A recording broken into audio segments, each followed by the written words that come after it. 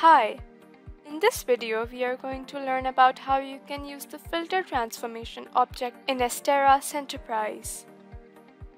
Filter transformation in Astera Centerprise is used to filter out records based on some predefined rule. The records that match the specified rule are filtered out and can be mapped further in the data flow, whereas the records that do not satisfy the specified condition are omitted.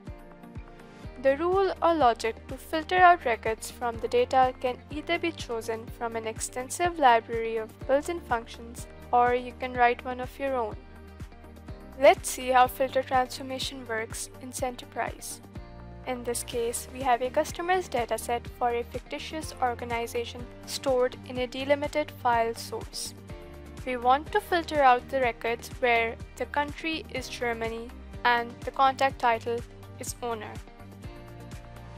To filter out these records from our source data, we will use the filter transformation and write the relevant expression in the expression builder to achieve our desired output. We will then write our filtered output to a fixed length destination. Drag and drop the filter transformation object from the transformation section of the toolbox onto the designer and map the fields from the source object to the filter transformation object. Now, right-click on the filter transformation object and select Properties. A layout builder screen will open where you can modify the fields and the object layout. Click Next. This will take you to the Filter Transformation Properties screen. Here, you can see the three sections: Functions, Expressions, and Objects. Functions is an extensive library of built-in functions organized in various categories. From here, you can select functions according to your requirement. Your filter expression will appear in this expression box. You can either write your own expression or choose from the built-in functions library. The Objects section contains your object layout. You can double-click on any element in the layout to write in your expression builder.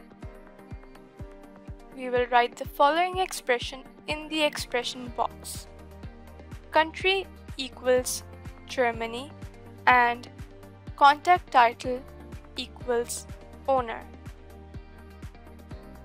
After writing the expression, click on the Compile button to check if the expression is correct. If the compile status is successful, the expression is correct.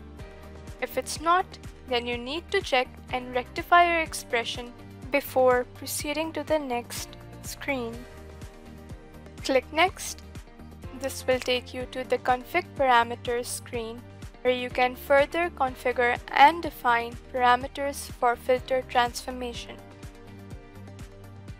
Click Next to proceed to the General Options screen. This screen shares the options common to most objects in a data flow. We have successfully configured the filter transformation object. Click OK to close this window.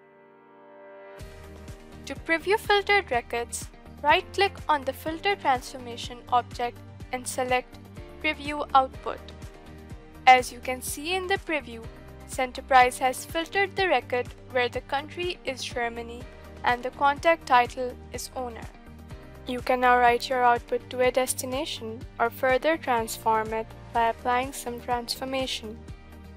In this case, we will write our output to a fixed length file destination.